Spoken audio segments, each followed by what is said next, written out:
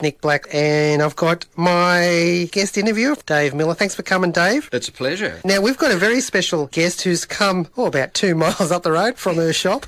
We've got Rosalie Edmondson, who is better known to music fans out there as Sandy Edmonds. Rosalie, thanks for coming. Thank you for having me. This is great. It's lovely to see you, Sandy. Yeah, you too. It's been a long, long time. Long. I won't embarrass you. With a stretched word, long. Yes. It was way back in 1966 the last time that you and I were in each other's. Because I think I introduced you on stage at the Bowl in Castlereagh Street, Sydney. Wow, you've got a good memory. And at the same time there was a New Zealand invasion because the Pleasers came back. That's right. And it seemed to me that everybody was sort of coming back from New Zealand at that time. Were they on the show as well? No, they did performances at the Bowl, and I know you did a guest appearance because at that stage, before I'd formed the Dave Miller set, I was actually sort of comparing and doing all sorts of things at the Bowl for Normie and all of those other characters. I introduced you on stage. A very special lady, of course. Oh, thank you. Well, particularly coming from... There you go. Dave's pouring it on here. Rosalie, but you're not actually New Zealand. You were born in Liverpool. Tell us. Land of the Beatles. My mother's Italian, born in the Austrian Alps, and my dad was English, Liverpudlian, and they decided after a period of time that they wanted to move to New Zealand, so off they went, and I was heartbroken because the Beatles had just exploded in Liverpool, and I was only 15 at the time, so I wasn't allowed to go out and club or anything like that. Oh, you never got to go to the Cavern? Never got to go to the Cavern until much later. Did you have brothers or sisters? No, I didn't. So you're an only child? I'm an only child. But I was very fortunate. When I came to New Zealand, they did a tour in New Zealand, and my dad and mum let me go to the show. And there's me in the audience, so excited with my hands in the air, and I shouted out, "Up the pool!"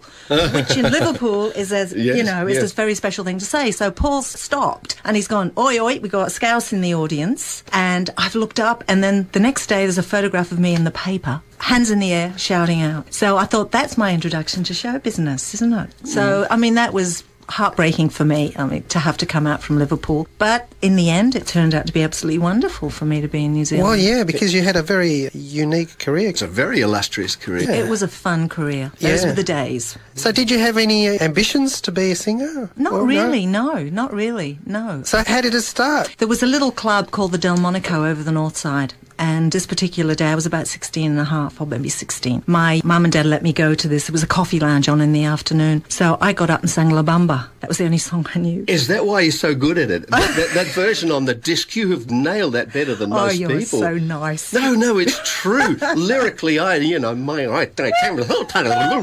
but be in the way, but you got it. Oh, thank you. But there happened to be someone in the audience that day that thought I had talent, and came up afterwards and said, "Look, I'd like to meet your mum and dad," and did, and then it started from there.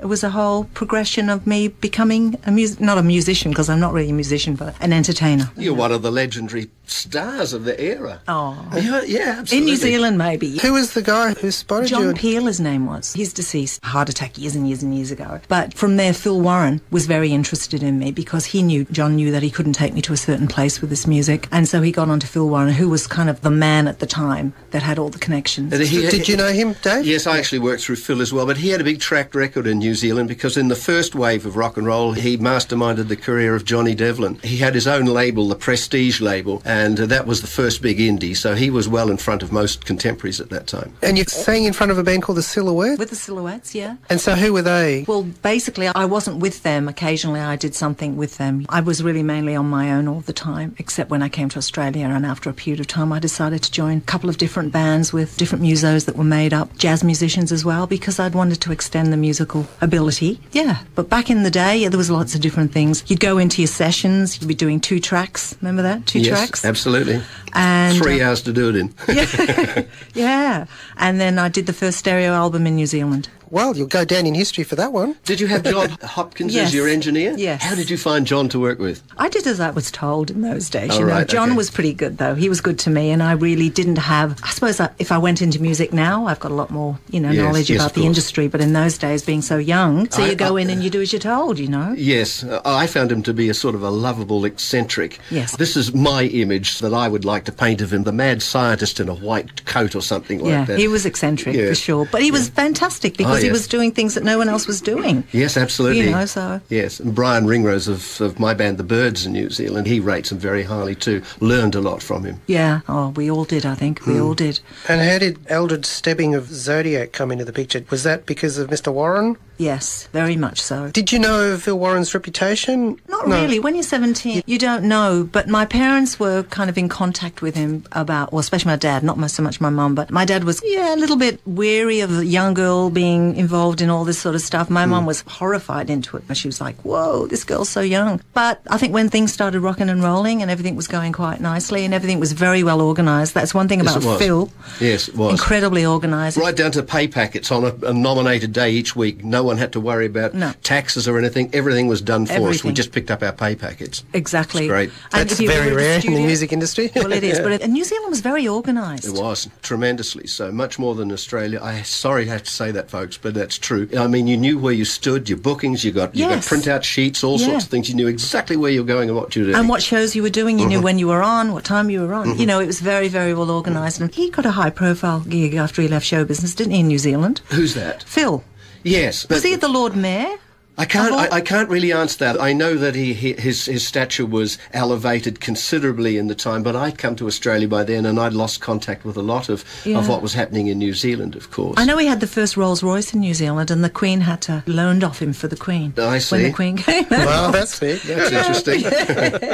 But he was a very, very, very good manager. Well, he had his finger on everything and he just knew it. He was made for that particular vocation. Yeah, he was. He was. I remember when I went back to have my albums put onto CDs, the one thing I wanted to do was go into the Auckland Library because I knew they had a setup there of profile of mine. I went in and the lady who runs the whole library came over and said, oh my gosh, I was one of your biggest fans, and come into the storeroom, and there was this cool room and they pulled out this huge, what can you say, like a pulley. Big box or something? No, it was like a pulley thing, with all the different things on it, all the different financial records, How lucky to have so many hit records that you're on a conveyor belt. Unbelievable stuff. But it was just amazing.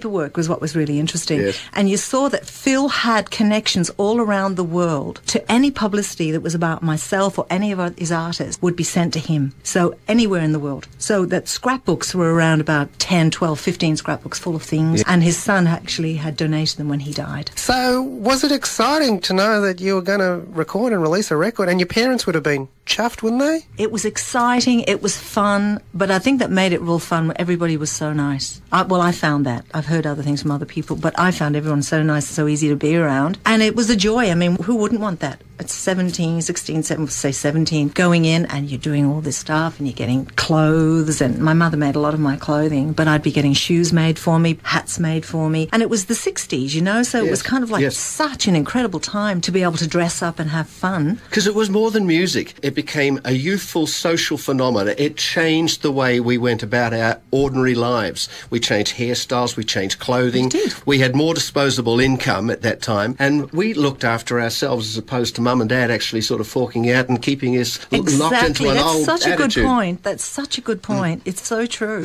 And I got everything I wanted. I was so spoiled. I could walk in and get jackets and things and they would just be paid for. So it's like fantasy world, really. And they gave you a salary as well? Yeah, you had everything. Here in Australia, I had a girl called Karen who used to drive me around, and she also looked after all my laundry, and she was like my social secretary. Actually, Graham Dent was the one that organised that, Graham, because Phil knew in New Zealand I couldn't go any further than I was going, so he got Graham Dent to look after me. Graham Dent was a publicist. He managed the Bowl in Sydney, where I worked briefly before the Dave Miller set, and where we talked about that with Sandy just before. But Graham was a publicist that was really high profile, worked for Phil Warren in New Zealand, came over here and then worked for the Ivan Damon stable, the Sunshine Artists, and very, very good at keeping those artists in the headlines. Yes. And there was no one quite like Graham Dent, but a character, an eccentric character, and sometimes you just have to wonder how truthful he was being with some of the things that he proposed. But he was instrumental in Normie. Yes, he was. And all the others, that were around at the time. He really looked after us really well. Normie Rowe, of course. Normie Rowe, yeah. He was very closely associated with did all of the music press in the daily newspapers in Sydney, and he had a very close in to all those people. They were his drinking buddies as well. Exactly. So it worked. It did. Many times walking in there, and there was a whole stream of people, Harry Miller and a lot of different people. Were you still doing schooling at that time? Or No. you were a dental assistant as well? I was schooled in a private school in England, and when I got to New Zealand, I just felt I was repeating what I'd already done in England. So I said to Mum and Dad, I really am frustrated with this, and they thought it was good for me to maybe go out and research something. So they thought a dental assistant. So they gave me the job. I got a job as a dental assistant, and I stand it. What made them think? I don't know. They wanted me to be the girl next door, get married, children, and do everything that mums and dads would like it for their daughter. But all our parents wanted to do that. No one would ever contemplate going into show business, youth show business. No. It just wasn't done. You had to have a career job. I mean, it was okay to play at a dance on Saturday night or something, but in truth, you didn't make a career out of something like that. It was most untoward. You'll never make it. What was your dad? Computer engineer, actually, and it was really funny because I remember him getting all these books sent out from England, which were all computer books, and he was a specialist in New Zealand as far as computers was concerned. So was he doing that back in England as well? Yes, I think more so for him that his mother had moved to New Zealand years and years before that, and she was getting older, wanted to spend time around her. My grandmother, she just wanted to go out to New Zealand. She had this thing about being in New Zealand, so I mean I was again too young to have even been in a discussion related to that. Well, it was a typically Antipodean country. Not only did we have the same language and culture, we had the same cars physically, we did a lot of things that absolutely aped the old country. Yeah. And we were the perfect Antipodean lot to sort of embrace that old way and that old school. Yes. So if you came out from the old world, or the mother country, you didn't feel a foreigner for the very simple reason it was too much like what you'd left at home anyway. Yeah, that's good point. You were shattered as you would have been having to move all the way over there. You broke off I was with your... devastated. I actually tried to run away. I did. I went and stayed at my girlfriend's house. Well, she was just around the corner. I mean, a 15-year-old, they knew exactly where I was. Tell me when you were really young, before the Beatles. Yes. Because if you've loved music, you've loved it ever since you've been able to turn the knob on a radio like me. Yes. Well, who were you listening to Well, my dad pre-Beatles? was a guitarist. He played bass guitar, and it was in a band. And my mum was a really good singer, and she sang at home for herself. Being Italian, they sing all those Amore songs. And Dad played Stan Getz and Django Reinhardt. And so there was always music, and my mum took me off to dance, tap and ballet and all that sort of thing, which young girls do. And I think it was just an accumulation of all that sort of stuff. So you'd be listening also to people like Connie Francis and Brenda Lee and people like that. Well, see, my favourite, when I first got into New Zealand, one of my favourite singers, it was Otis Redding and Nina Simone. They were the people I loved. I really loved music. You actually timed it for a very good time that I see, in that it was a stage where, probably thanks to the British invasion, that there was a lot of girls starting to be really prominent. Yeah. I mean, your namesake, Shaw. Sandy Shaw. Yeah. Dusty Springfield. Cilla Black, and people of that ilk. And it seemed to be healthy for girls in New Zealand. The band I joined, the Playboys, Dinah Lee had been in that when she was Diane Jacobs. I replaced her when she left and turned professional. And I got to see her. I remember sitting down in front of our radiogram working out the lyrics for Blame It on the Bossa Nova by Edie Gourmet for one of the Playboy things that she was going to do. Fantastic. But there seemed to be a lot of girl singers that were really making it in the forefront at that time, along with you, like Lynn Barnett and Christine Barnett. Yeah, Barnett, and there was Alison Durbin, and there was the Chicks. And the Chicks were amazing. So I stood in for Sandy Shaw when she came out to New Zealand because she couldn't make rehearsals, so I had to stand in for her to do her rehearsals. No shoes? No shoes? Yeah. Actually, I took one off. Oh, you did? No, I'm only joking. The ultimate compromise. Yeah, but no, it was a great time. Great time, great memories. How did you get the name Sandy then, Rosalie? Well, they thought Rosalie wasn't kind of a commercial enough name, so Sandy Shaw was in vogue, so they thought Sandy would be a better name for me to have. And they cut the son off. Yes, Sandy Edmonds. It's a nice ring to it. It is. I've got to say something here. I've seen some things out on the internet. Yeah. The one that fascinates me is a picture of you in Christchurch at the Edmonds Shorter Rise factory. There was a big factory in Christchurch that was renowned for its foodstuffs. If anybody was going to have a publicity shot, it would have to be Sandy Edmonds in the grounds of the Edmonds Shorter Rise slogan food place. And you know who got that together? Phil Warren. Oh, Phil did Phil. Also, too, that became the mascot to the Navy in New Zealand. So I was their royal mascot, and also was a mascot for Qantas. Oh. Then it was Air New Zealand. I shouldn't say Qantas. Air New Zealand. Right. So Phil was constantly, this is what he was like. He's constantly putting you into places where you'd be getting publicity. And of course, cheaper flights for him to pay for me to go up backwards and forwards. Because I was doing that maybe once every 2 weeks, backwards and forwards to Australia, New Zealand. Yes, you would have been. Did you actually play a place called the Laredo in Christchurch? Rings a bell, because I did Christchurch, and that one of the biggest places to do. Yeah, the reason I ask, of course, it's a pet baby for me, because we were the ones, as the Playboys after Dinah Lee, that actually set that up, and it became one of the greatest success stories out of the 60s into the 70s that Christchurch had ever had. There was other successful places. This was a mega place, and to play it was just a dream come true. Fantastic. I can't even remember it. Can't remember that. You were too busy. Most probably flying to Japan and Hong Kong and all those. I was flying a lot. I just want to ask, how quickly did you adjust to New Zealand life? It would have taken some time, wouldn't it? It did. To make friends and all that. I met, because we came over by boat, of course, in that time. Which was how long? 6 weeks. 6 weeks. 6 weeks. Wasn't leaky either. But it was quite amazing, because I met a girl on there, and we were both in bell-bottom jeans, were the thing to wear in England, at the time, bell-bottom jeans with buttons up the side. And she had brought a little portable record player. So we'd sit there and we'd play these records and dance and have fun. So I met like mind on that boat, Lynn, her name was, and it was lovely. It was great. But to get there and then sort of have to adjust to school and all that sort of stuff. New Zealand had a real wonderful innocence about it. What we did together as musicians or entertainers was just, well, I saw it as being absolutely fabulous. It was really easy. It was a totally different thing insofar as that we didn't get television till well after Australia. You got it here in Australia for the 1956 game, the Olympic Games. New Zealand was in the early 60s, and most people didn't have it until it was well into the 60s. All of us in the Mersey Beat era, in the beat group era, were doing our interpretation of what we thought it might be like, and that included the fashions that went with it. So Kiwis actually sort of cemented their own particular niche because they didn't see it for real. The only thing that would happen every now and again is you'd see something about pop music in a news flash if you went to the movies, and they used to have a news thing. So we were having to make it up. So we were all scheming what it might be like and trying to interpret it that same way. I think we were exploring our own avenues. You had an idea of what was going on, but you were exploring your own avenues. And that allowed you to grow in the way you wanted to grow. Well, the other thing that's important is you've got to take in mind that the Maori culture is one of music. Oh, yeah. And it's really been embraced by people over many, many years. So that's why you've got so many successful Maori people that have been in show business. But it's as much a part of their life as having bread or a glass of beer or something like that. And it's spilled over into the rest of the nation as well. It did. That's why they hold their entertainers in such high regard. Yeah.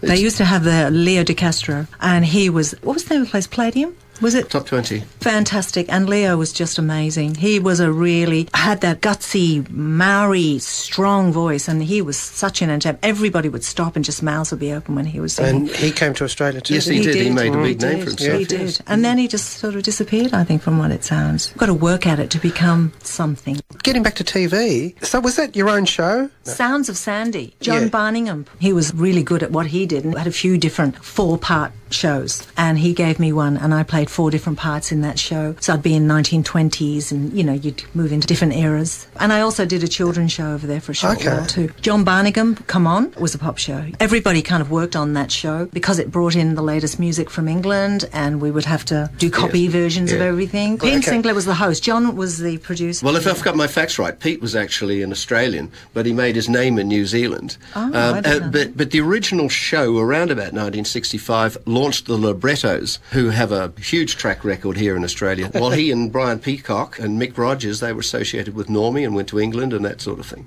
You broke your ankle before your TV debut, is that right? Not break it, sprain pretty badly. Yeah. Enough not to appear, or? Well, what happened? I ended up in hospital a couple of times, actually, but one of the times that was worse than that was when I was put in hospital because I got bronchial pneumonia, and they said I was being overworked. And I was in the room next to Marianne Faithfull. When she tried to kill herself? Yeah, so you had Mick Jagger going past all the time. But I didn't have very much to do with Mick Jagger, but very much in the early days. You supported I did the Stones, Yeah, the Rolling Stones. No, I was just on the tour, overwhelmed, but I had the best outfit, so I knew I was up to grade, They were lovely. I really liked them as guys, especially Brian Jones. I thought he was a great guy, and toured with them on the bus. And look, you're a teenager. Everybody knows that band. It's like touring with the Beatles. It's like everybody wanted to know who you are. I met Gene Pitney too. He was quite sweet. At the time, I think it was Graham Dent that set that up, and we were all having drinks together. All that sort of stuff is just way out, when you're young, and having dinner with David Bowie, with a group of people. All these things are happening. It's like, whoa, where does this come from? Yes. Was there, at that time, time to reflect, or were you too young to reflect? Or it was a roller coaster. I and it was all happening. There was never dull moments. So, you know, you're either in one country or another country doing all these different things. And I suppose I became very...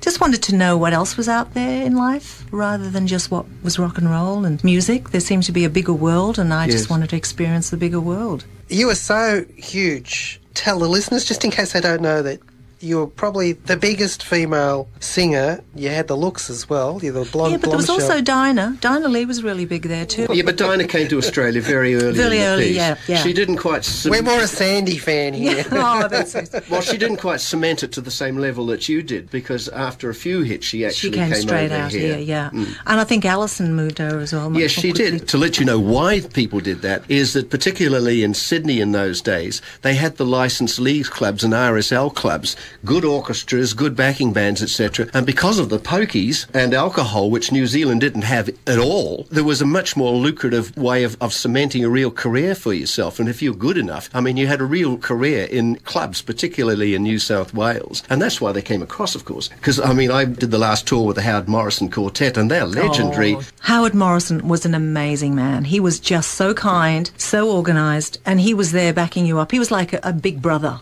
He was a visionary. He really was. He was a visionary, and he would there support the people that he felt he could help. But as I've mentioned earlier before this particular broadcast, there's various different compilations that Sandy and I and others sort of share, and as a consequence of that, I like to collect them. I'm that nostalgic and silly. I get to hear these things these days. Like you said, you were travelling to Australia, so was Phil Warren, was he trying to break you big in Australia as well? Phil knew he couldn't do that. It wasn't his domain, so he gave that over. But Philip would stay in New Zealand. The only time he ever came with me was when we went to Tokyo, went to Japan to work, and I did television and that over there. And he came with his offsider, and they stayed around me because they knew I was too young to be left on my own. But no, Phil didn't really have anything to do with Australia. He knew what was going on here and he knew how to deal with it. But he had the whole of New Zealand under his palm of his hand. He knew what was going on. So he knew his territory, and he didn't want to step on anybody else's territory. And Graham Dant had his levels, and he moved into there was other people mentioned for me to go and work with. That stage I decided I'd kind of had enough. Because you started very young. When I came over to Australia, I could walk into Merivale, which was the place where everybody bought clothes. The House of Merivale. Absolutely. Fantastic place. And we loved it. Could walk in and just see the best leather jackets with all the fringing and the studded jackets. And I could go, I'll have that, I'll have that, I'll have that, I'll have that. And it was all paid for. So it was a luxury for me to be able to do all the things I wanted to do. And I mean, why would anybody want to give that up?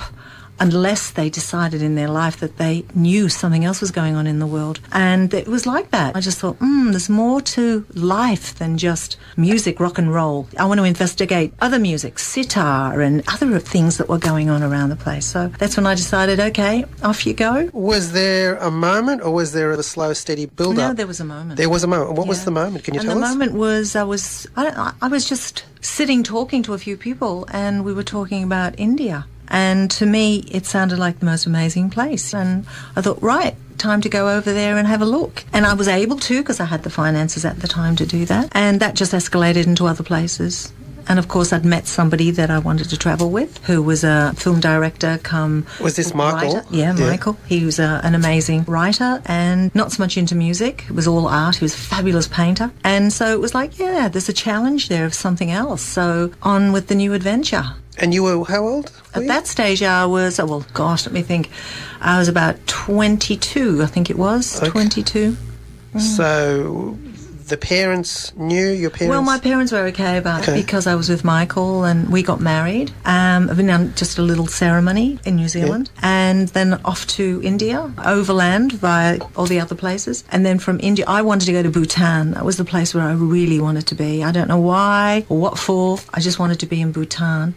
Back then, how did you even have heard of a place called Bhutan? Bhutan. Well, I honestly don't know. I picked up some books. There was no internet, was there? No, there wasn't. There was none of that. There was books. There was definitely books. I picked up a book and I was reading about it and I just thought, this place sounds absolutely like a Shangri-La, almost like a place of paradise. And went to the Bhutanese mission in India, but they wouldn't let me in because I was a girl alone. At the time, Michael was doing other things. We'd gone up to 14,000 feet. He'd gone up higher and I stayed in Tangbuche, which was a little place right up in the Himalayas, and stayed stayed there for a while, and it was beyond being able to talk about some of the experiences there that you visually and emotionally feel. So when I wanted to go to Bhutan, I wasn't allowed in because no Westerner had been in there, except people that have, like, notaries or people that have anything to do with culture, certain cultures to do with plants and things like that. And so botanists, I had to turn around and not go there. And I still haven't been there to this day, although I've been back to India. I've been back to Nepal about 3 or 4 times, and I have not been to Bhutan. So ask me that one. Yeah, why didn't you go back? Why didn't you try? Because you can get in now. Absolutely, and I could get in there, and for some reason I haven't gone back there. But it's like Bali. I was in Bali. There was only 8 tourists in Bali when I first went there. And you mean Chappelle wasn't there yet? None of those people were there yet. 8 tourists, and there was people living there. A few people living there, but there was only 8 tourists. No electric light. The men wore batiks. There was no hotels. It was just quite exquisite because you lived with a family, and it was just amazing. And to now go back there, I'd have to go much further out to see and have the same experience, if I could get that experience again. But yeah, it was just a journey I wanted to go on, and then it was time to return. Which was about 8 years. And you were still married to Michael at the time or not? I Yeah, was. you're still okay. Yeah.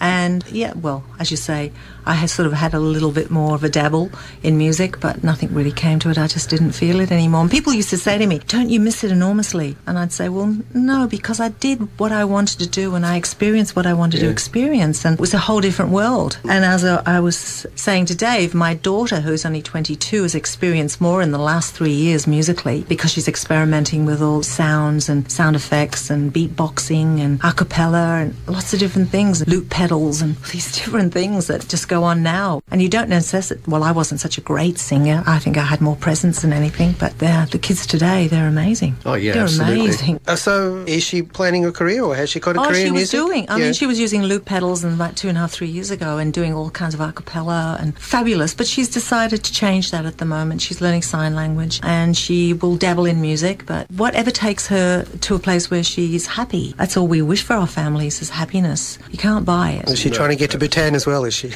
No, she's not really interested in going to India, I don't think, just yet. But for me, it was just, I really wanted a change, and that was a massive change. What thought got into young Sandy Edmonds to embark on that adventure? I think I'd had enough of the industry, music and everything at the time, and I knew there was just something else that was drawing me along. That was sort of saying, widen out, see other... It's like people who want to go into Mexico and see what happened in the Mayan civilizations and all that sort of thing. I just wanted to experience what was happening over in India. And I'd heard about people like Krishnamurti and amazing minds that worked more about not just the physical elements of life, that there's much more to life than that. So for me to go to India was very, like, it was in your face. My first day in Calcutta, one minute I'm standing on this ground, which is lovely ground, but lots of very sad people that were hungry, and there's a lot of poverty there. And the next 3 hours later, I'm up to my knees in water. It had just monsooned, and it was like, whoa, what's going on? But things where I'd never experienced. Things that I'd never seen, things that I'd never even heard about. I'd never even seen half of it on television. My world was all show business from time I got up to time I went to sleep. Everything. We didn't sleep, did we? No. Half the time we didn't sleep. In my case, no, not very often. Exactly, But you see, it's interesting, one of the questions you've just asked, Sandy, there gets to be, after a certain level of success, a sameness, and you just keep going round and round and round on the same cycle. It might sound exciting to a lot of people that haven't achieved it, but you end up sort of running your book and you're going to that place at a certain time, you're coming back in another 8 weeks' time, and so on. It just goes round in a cycle which becomes a bit 9 to 5, and some of the magic falls away. Also, when you're on your own, if you're a solo act and you're going off to places where you're spending 3 months in a country and you're on your own and you don't speak the language and you don't know anybody, it's very lonely. And you remember, I was an only child anyway, and I'd learned how to occupy myself on my own easily, but it just got to the stage where I just thought, I don't want to do this anymore. Could have taken it to London. That was my next stage. Go to London and experience some other things. I had avenues there. I knew people who were involved with Led Zeppelin. I knew people involved with all these other people. And I could have opened up in that country, but I just didn't want to do that. You didn't want to do it. I have a theory that when you become very, very, very successful in your field, that you're sitting there on top of the heap and you think to yourself, well, there's got to be more. And plus, it's the human thing to want more. That's India, isn't it? That's India. That's where the whole Beatles were their elements were there for a while. So for me, it was the same thing. And that changed my thinking when I was up at 14,000 feet. I mean, I spent a lot of time there just contemplating. The air was very thin up there, though, Rosalie. Oh, it was amazing. I was why I didn't want to go any higher, because there was a doctor that was just coming down through there who'd got the bends, and it's serious stuff when you go up there. But I was happy to just actually walk around and see what was going on around there. And the seeds must have been planted, or something must have been planted in me at that stage about Bhutan as well. But I came back and I'd went on with life just doing fashion. I like fashion. I was always involved in fashion because music and fashion as a girl goes together, even with the guys. I mean, you guys were in kind of pinstripe things. And we had Edwardians outfits in the very early stage of... It's an expression of something about yourself. Well, fashion was a big part of my first band, the Playboys, which became the New Zealand Birds. Our bass player was an apprentice tailor. And I had a girl called Diana Firth who came from the Firth family in New Zealand. I think they were Concrete family or something like that. And she was doing things that were like Ozzie Clark. There were chiffons that she would print them all, and I'd be wearing all this amazing stuff. And I'd have all those floppy hats that are all out now and all these kind of things that are right in now. I'd be wearing all that sort of stuff then, you know, because people wanted to make stuff for you. Wanted you to have interesting things, and they'd give you these things, and you'd be wearing heaps of jewelry. I remember having butterflies on the end of my eyelashes, little butterfly wings on the end of my eyelashes, hand-painted signs on my face and arms, and we were just experimenting, but it was absolutely mad. It was great. And so this was like Ozzy got very little chiffon pants, very wide, all hand-painted, and it was just a remarkable time to be involved in. I don't know if... I think the competition now is very intense for young entertainers. Yeah, and there is some amazing entertainers on there, but a lot of the time they don't come to fruition. If you find that you're maybe the second who comes second or third, they may be the ones that actually make it in the industry because they have the gum, the movement, the wanting to get out there and win. You're jumping from one thing to another very, very quickly, where a lot of the musicians that are really great musicians and that have taken their time to come through. Before we forget, we better mention Shibuku fashion. Shibuki. Yeah, Shibuki. I don't know much about fashion, I'm afraid, Rosalie. No, I love it. So I evolved to that. It took quite a few years, but I decided to put my head to it. And Shibuki started off with a girlfriend, Shelley, and we were doing children's clothing, very funky little fur coats and jackets and stuff, which even people walk in now years and years and years later and say they're the best clothes. But she decided to move on to something else, and I decided to move on into what I knew was interesting. And so I find lots of very interesting one-off things, unique and not expensive, because I think people don't have to pay lots and lots of money for things that are unique anymore. So you are the sole proprietor now? Yeah, I am now, and I love it. And I love being with people who want to brighten their lives and find something that suits them so they can just smile. I mean, we lack so much of that in the world at the moment, is happiness and kindness and generosity. And I like that thought because it's away from the uniform mentality. Yeah, exactly. And it gives people an independent look. They walk out and they know they're feeling really good. But today, it expresses their personalities, doesn't it? Well, it gives them something to express, and then that extends into something else where you give them a little inch and they move into the mile. These days, it's really, really tough for a lot of people. They're suffering through financial difficulty, and they're suffering through all this war and terror, and it's sad because we need to stay on top of that. We need to stay positive and give as much emotional positivity to everyone as we possibly can. And do you have a website? No, I don't as yet. Okay. I don't as yet. I find that people come in and they've been recommended, and because I have a lot of one-offs, I find it difficult that if other people want to get it on the web, they can't. So I will get a web just to show what the shop's like, have like a virtual shop inside. Where does the name come from? Shibuki is when you drop a pebble in the river, it's the ongoing ripple. Yeah, and my life has just developed more and more and more. I more look introspectively now. You think I mentioned to you that I'm a Buddhist? So does that mean you special diet, vegetarian? No.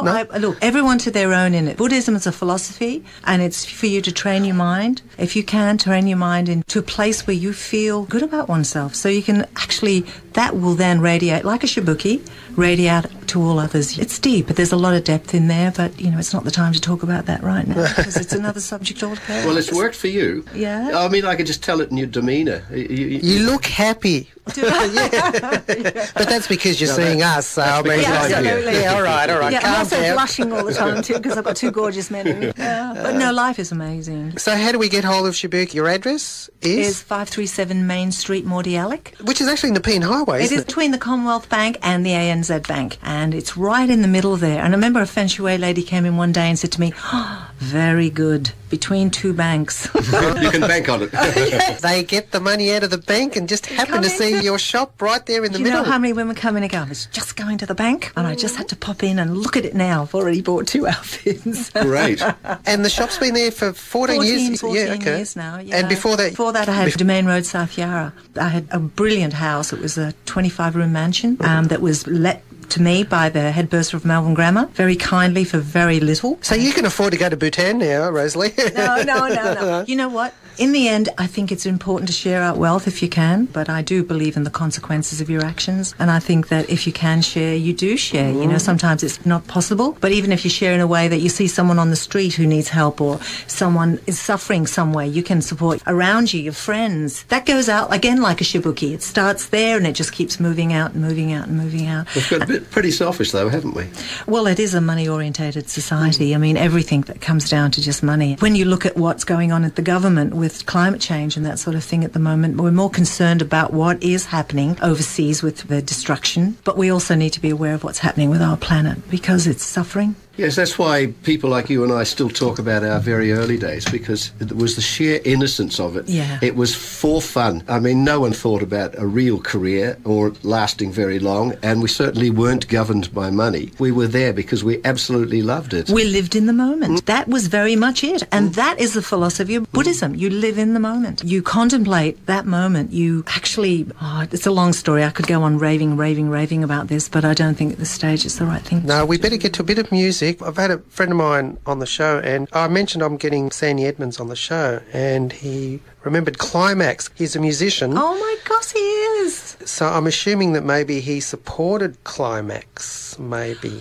What years were Climax around? Or was it, do you remember? Gosh, I can't remember. I really can't remember. Did you record at all as Climax? No. Just playing where? Melbourne? Well, we did actually play in Sydney at the, what was the name of the place? Manly Vale Hotel. And, yeah, we worked there a lot, and there was a lot of really good... What sort of material did you do?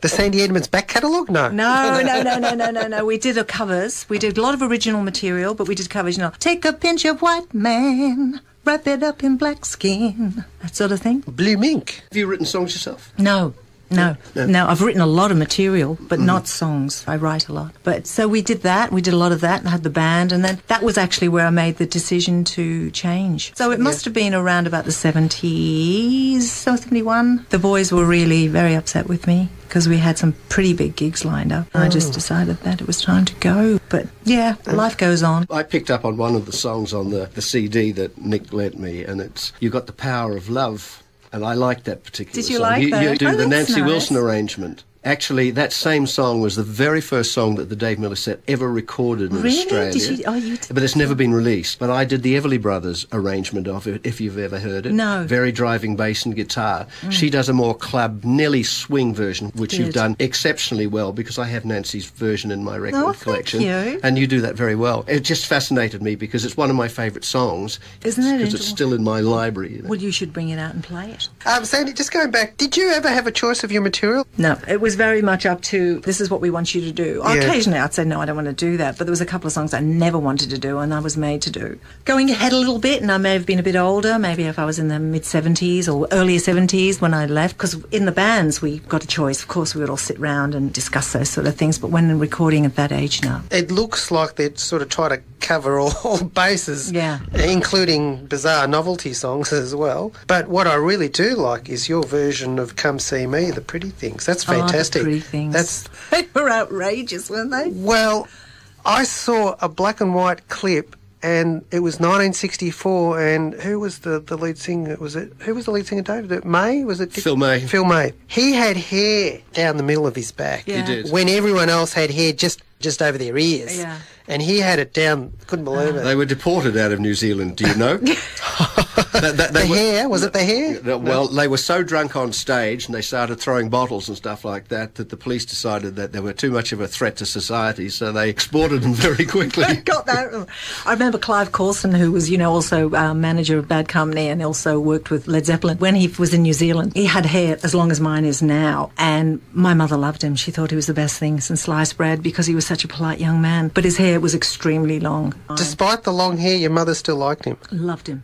absolutely loved him. She thought he was the nicest. He would ring her up every birthday, and unfortunately he's passed now. He passed about 8 years ago now. When they had his funeral, I was surprised that he'd set up a rugby club in New Zealand for all the young kids in his area near Avalon. Yeah, it was just, he was a good person. And they were the people in that day, most of the people in that particular period of time were good people. Just a last couple of questions, Rosalie. Sandy Edmonds Band, you gave it another shot with the Sandy Edmonds Band, according to your liner notes. Yes, I did. It was just a have a go at what was going on. And again, it just wasn't meant to be. I'm a real believer that when things finish, they finish. Here in Melbourne, were you doing that? Here in Melbourne. And when was that? Would have been 30 years ago, something like that. It eludes me all the time frames of these things. All of the stuff that you recorded over time, and it's fairly significant.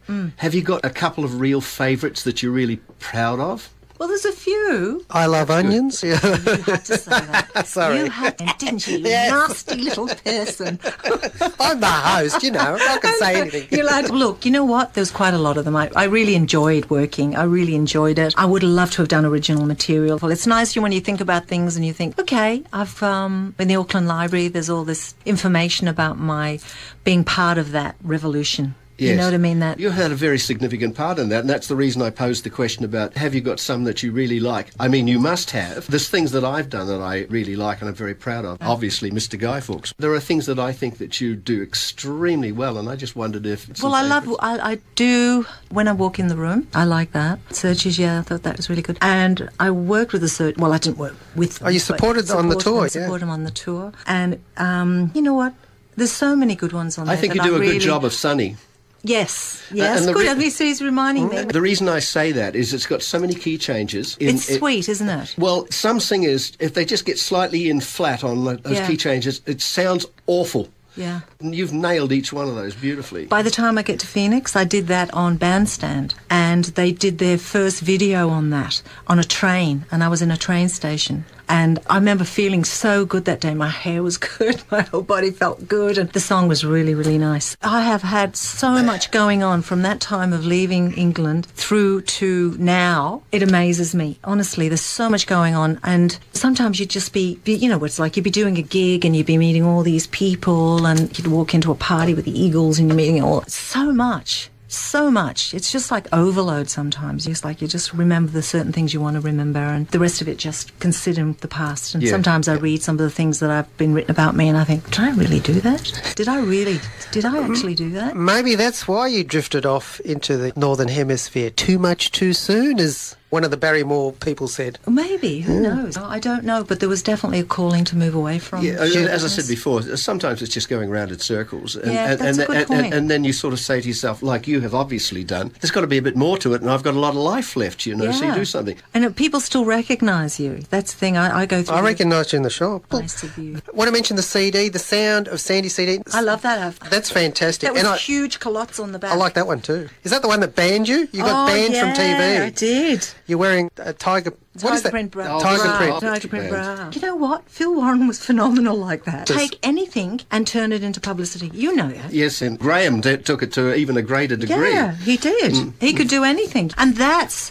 when, as I said, a lot more personality, but maybe not strong content vocally. So when you've got somebody who can pick it up and move it into a place where you're just getting so much public, constant. And I mean, it's like getting a record played. I don't know how you get a record played today. I don't know if you have to pay to have records played, records or CDs or whatever you're playing these days, because I believe they're moving back to records again. So I don't know if people have to pay to have that done or whether it just gets done naturally. They've done a wonderful job because they've really packed the CD. It's nearly about 76 minutes. Did Grant put that together? Grant Gillanders?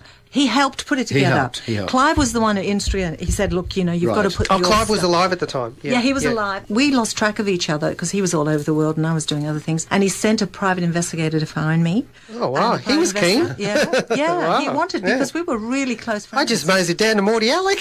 No, well, he didn't. At this stage, he couldn't find me. And it was the person that was living in the house with me. I had a journalist living with me. And he knew how much I felt about Clive and, he'd asked me all these things about the whole career thing. And one day, without me knowing, he'd gone through and found through Ozzy Osbourne, one of his players, that they knew Clive. So consequently, they got onto him that way. And then I get a phone call. I nearly fell off my chair. And it was Clive saying, hey, it's me. And I've gone, I was so excited, but I was also very teary too. And then he said, look, I really think you should be putting your albums onto CD because they're just sitting. And I'll get onto it for you and make sure, because he was in New Zealand at that time. He was living there. He'd given up all Led Zeppelin and everything and made a lot of money and bought a lot of land, and he settled into what he loved, was husbandry. So he wanted to do that again. I think he was originally English, but he'd lived there since he was a little child. And he was on a farm when he was 12, 13, and he loved it. So he wanted to go back to that. So we gave him a bit of a taste of back into the industry again, you know. So he got onto Stebbings, and he got onto a different, and Grant, of course. Right. Grant was key as well, and Grant was amazing. He helped to put a lot of things together. They've done a great job, and the pictures are fantastic, and the dresses, like you say, that's an amazing I love it. pattern. Yeah, it was so now. Anyway, there was lots of other ones too. A jumpsuit. So it's well worth buying the seed. It'll be on Amazon. I don't know. I'm sure it would be on Amazon.com. You say how out of contact I am. I'm really not connected to that, you know. But I love music. As I could go back into a studio now with will.i.am, I'd be in the studio. I told you I love him. I think he's just amazing. Absolutely amazing. My daughter shares that belief. Oh, all right. Well, on that note, thank you very much, Rosalie Edmondson. Thank you. You're an absolute darling, and I appreciate coming in. You're welcome. We appreciate you coming in, because it was a bit of... Well, I didn't want to kind of go through it all again. I thought, it's over. You created a ruckus in New Zealand. Well, actually, it was because in New Zealand they'd said that I'd been taken by bandits in Afghanistan, because we were in Afghanistan. We were in a Ford Transit. You're supposed to travel alone. We travelled alone in a Ford Transit, was on this way to Omashari, and we stopped in the middle of the night to just have a rest. The next morning we wake up and there's a man all wrapped up in black and sitting in front of our van with a musket. And Michael has jumped out and sort of gone, And the guy was so friendly, because they're the Kuchi tribal people and they live in the black tents. No, it wasn't Taliban or anything like that. No. But he was protecting. They weren't invented yet, I don't think they were invented yet. But there may have been little seeds in a mum's womb. But he was protecting us in a way, and we only found that out later, how lucky we were. And so in New Zealand it was, she's been taken by bandits, or she's been doing drugs or something, or lots of different skews. She's been holidaying in Syria. I am not saying anything to that one. But no. We're provocative here. That's what we are. You are provocative, aren't you? And you get away with it too. Let's hope the world turns itself around peacefully. Yeah. All right. Thank you, Sandy Edmonds, for taking time to talk with us. Thanks, Dave, for coming back. Thank you, and love to do it again. You too. Cheers. Thank you.